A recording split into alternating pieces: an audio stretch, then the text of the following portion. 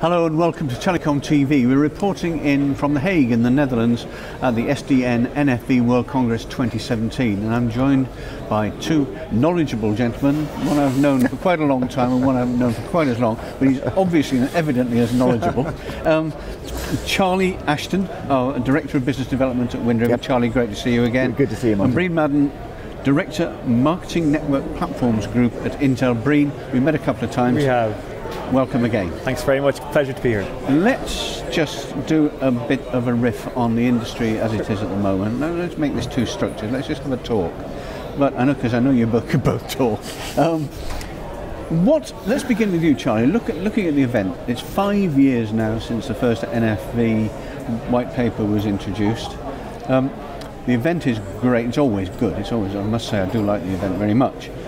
But the focus shifts subtly or not so subtly year on year. What has the change of focus been this year compared to last year? You know, I think there's a continued focus on identifying which use cases can actually make money for the carriers, you know, in the near term. I mean, when we started this NFV journey, like you said, 5 years ago, it was a very general premise, right, in that we're going to virtualize services throughout the network, and that's going to result in ideally new revenues as well as reduced operational expenses through automation. I think what we've seen probably in the last year or so is a much greater focus on edge-related use cases. You know, whether it's virtual CPE, multi-access, edge computing, virtual RAN, those kind of edge use cases. But I think what the carriers have figured out is, you know, they really offer the opportunity for near-term improvements in their business, near-term upside in the business. So I think that's really what we're seeing in terms of a use case focus this year as compared to last year. You know, people have sharpened in a bit on those kinds of applications. And what's the feeling like on the show floor and in the sessions? Is it optimistic and positive? Yeah, I think it is. I think the feeling is that we're moving now beyond the stage of endless PoCs and endless trials, and now we're actually talking about issues that relate to real deployment. You know, we're talking about automation, we're talking about orchestration, and we're talking about, you know, what does it actually take to get these systems out into the field, running reliably, and, you know, meeting the carrier's customers' expectations in terms of the services they're delivering. Bryan, over to you. Every hype cycle has its downside, and as we were talking off camera, you know, there has been a little bit of a dip into the trough of disillusionment as far as NFV is concerned anyway. There seems to be a general expectation that this will be a very swift process, and people seem to be surprised that 5 years on things aren't as far advanced as some people thought they might be, for various reasons. What they seem to be ignoring is that, as we all know from this industry, the general arc of a transformation is 10 years. 15 years sometimes in this industry, but 10 years. So I think it's reasonable to say perhaps we're halfway through the transformation. Would you agree with that? And do you think this trough of disillusionment is going to deepen, or are we going to ride out the top of it? So I think playing on what Charlie said there, the atmosphere of this show this year is very, very positive. We're seeing a lot more conversations around can-do conversations as opposed to might-do conversations. If you look at the enterprise and data center business in general before network transformed, it took about 10 years to cloudify and virtualize data centers, right? Yeah. Good things are not necessarily the easiest things to do. And I think sometimes we lose sight of the fact of why we're doing this, and the business opportunity that NFV and SDN promises. And it's not just a save money value proposition, it's also a make money value proposition. And we need to, as an industry, constantly focus on the fact that this is about technology transformation leading to business transformation, and to help the operators and the operator community change business models, find new services, and ultimately monetize those services. Is there any evidence at all that business transformation is now taking place alongside the network transformation? I think there is, and I think the conversations 3 years ago were development of PoCs and development on technology proof points.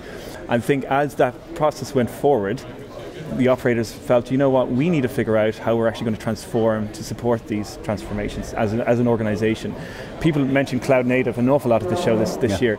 But cloud native is an endpoint, and to get to cloud native, you do need to have the skill sets within your organization. You need to embrace the IT side of the operator community that have the skill sets around things like fail fast, etc., to bring those skill sets into the network side of the business and learn from them. So I think there is most certainly a transformation from a business side.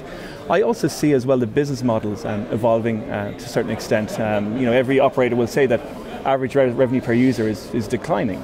So they are very quickly needing to learn new ways of making money. And a good example is in Orange, where they spun up the MVNO called Liban, where they saw that they were losing a certain demographic of subscribers. Yeah. And they said, well, let's do something a little bit more different. Let's do something with more business innovation. And they spun up this service. And what they actually learned from that, Martin, was not only could they attract subscribers back from within their region, they were getting virtual subscribers from the Philippines, for instance, who were using this service. So the models are certainly changing within the industry for sure. Charlie, do you see any changes in the business model in addition to what Bryan's just been talking about? Anything more evident happening, or do you think it's slowly working its way through the system beneath it all? Well, I think the big change that the operators are going through, it's not just the technology, right? It's all of it's the people underneath that. In fact, the mantra that we've heard over and over in keynote speeches this week is people, processes, and procurement. I mean, there are just massive system changes that the operators have to make so they can really get all the way through this journey. But I think there's a strong recognition that's happening, and a lot of the carriers, they have actually very aggressive and very impressive programs underway to make those changes. I think there's a clear realization that needs to be happening. And I certainly agree with what Bryan said. I mean, the focus is very much on how do we make money, and how do we not just reduce our operational costs. Obviously we've got to do that as well. So another example that we're seeing a lot of interest in, as I mentioned earlier, multi-access edge computing. If you look at some of the applications that enables, things like smart stadiums, for example, that offers a lot of opportunities for service providers to make new kinds of revenue by attracting new kinds of subscribers with new services, and they can make revenue from the stadium owners as well as from the subscribers. So we see a lot of good examples that are going on. My background is in organisational psychology, part of it, psychology first, organisational psychology secondary to it. And when I was doing my degree, a lot of time was spent on the notion of teams within business, teams within sports, teams within the armed forces, and how they function differently. And it strikes me that when you have a project for a set period of time, 6 months hard driving, years hard driving, you have a leadership and a direction to go which is very positive, people can work to it. But if there is no sort of defined end goal in terms of this project is complete and we've done it, things tend to get a bit diffuse. And then if somebody gets disillusioned sufficiently, they leave, and then the team can fall apart, and then they've got to start again. Do you think this is happening in some of the carriers?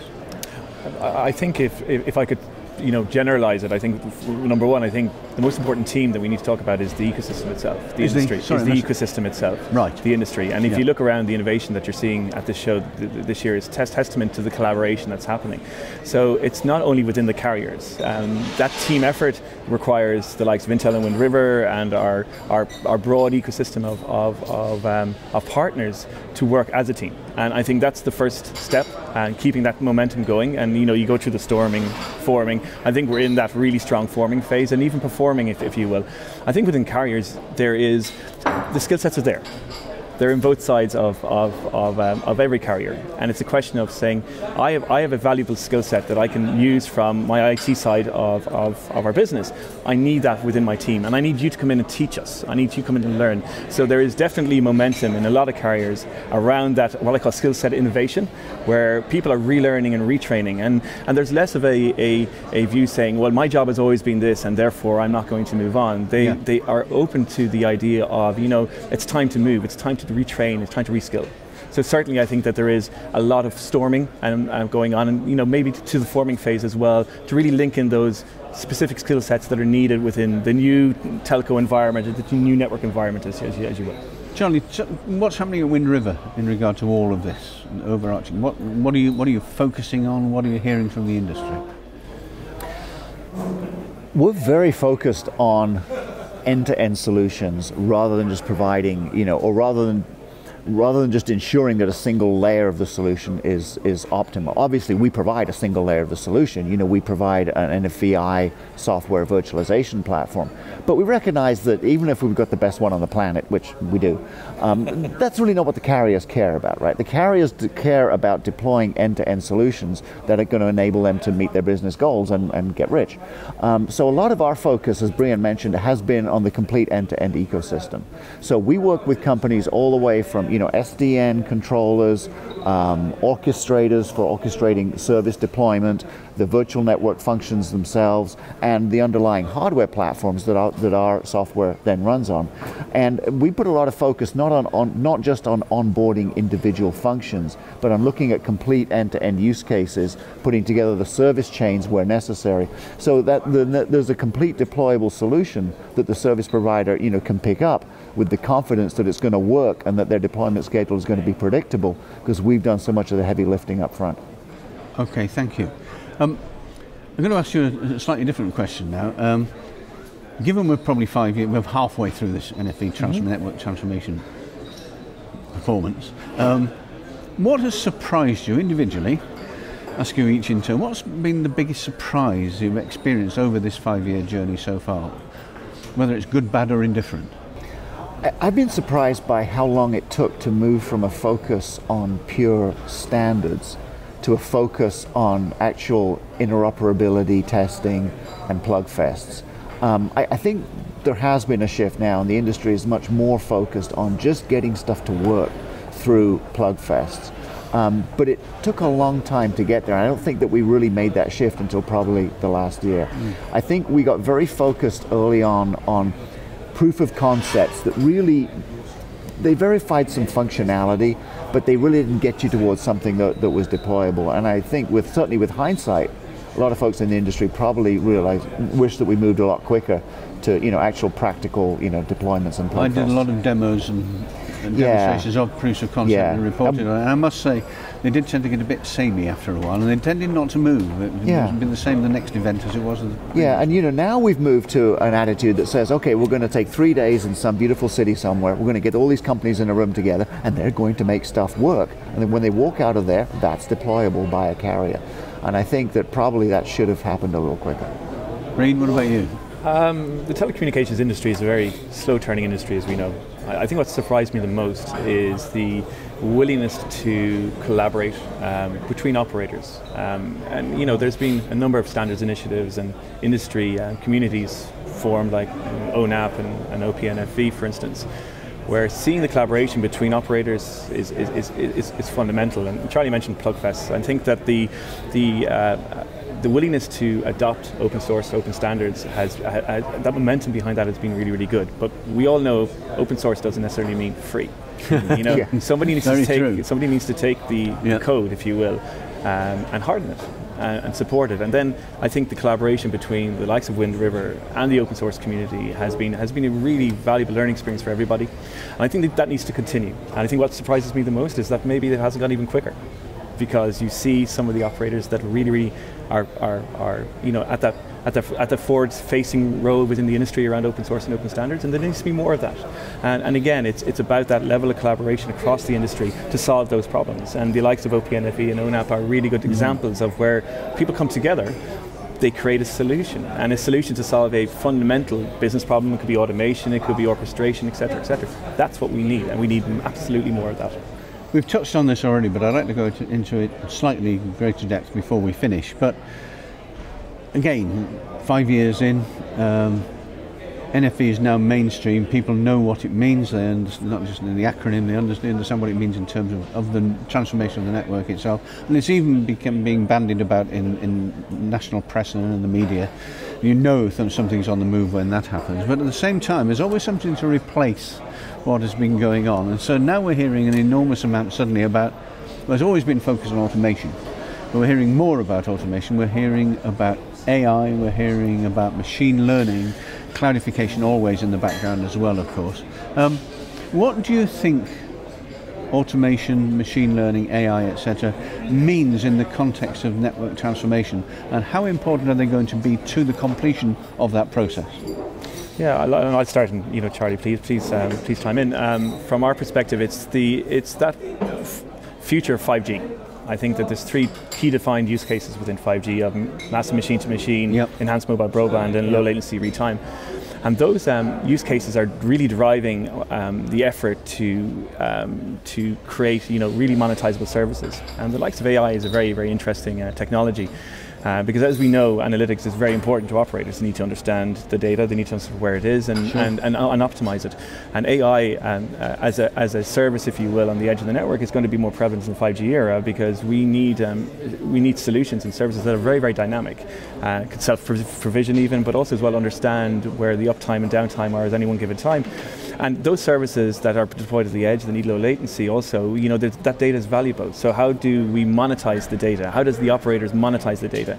And having intelligence in our analytics to be able to understand that data is the first defined move for that. And I think there's going to be a strong service development around analytics, certainly at the edge, because of the massive amount of data that's going to be created by these 50 billion connected devices. And as Charlie mentioned earlier on, the movement around the edge is going to be really critical for that. So I'm really excited. It's fantastic potential innovation coming up in the future. Charlie, last words with you. I fully agree. I mean, if you look at all the capabilities that 5G is going to bring to our industry in terms of enabling totally new kinds of applications that don't exist today, a lot of that is because the flexibility that it's going to bring to the networks in terms of network slicing and different kinds of QoS processes that are just changing dynamically. So it's really all about automation in order to make that happen efficiently and happen profitably. But in order to make that automation really be effective, it's got to be based on AI and it's got to be based on machine learning. There's no scope here for engineers to sit looking at dashboards and figuring out how to reconfigure networks. First of all, that doesn't scale, and secondly, it doesn't happen quickly enough. So I think that the machine learning and artificial intelligence are going to be critical to the effective use of automation so that carriers can really realize the business benefits that 5G promises. And could I just add to that as well? The analytics is also very important when you're looking at new services. In other words, in an industry like ours, where it takes maybe 18 months validation of a cycle to validate a service, analytics gives operators the ability to make very, very quick risk-based decisions. And it's bringing that fail-fast mentality in. But they need to bake that risk analysis on data, on analyzed data. So analytics coming from the subscriber base and from the enterprise services is going to help them predict what type of services they need and when, which is, when you couple that with the 5G future, it creates a very powerful business model for operators. Indeed. We're out of time, gentlemen. We could have talked on, but fascinating stuff. Thank you both very much indeed. Charlie, Ashton, Bryan, Madden, thanks a lot. Thanks, Martin. Thank you.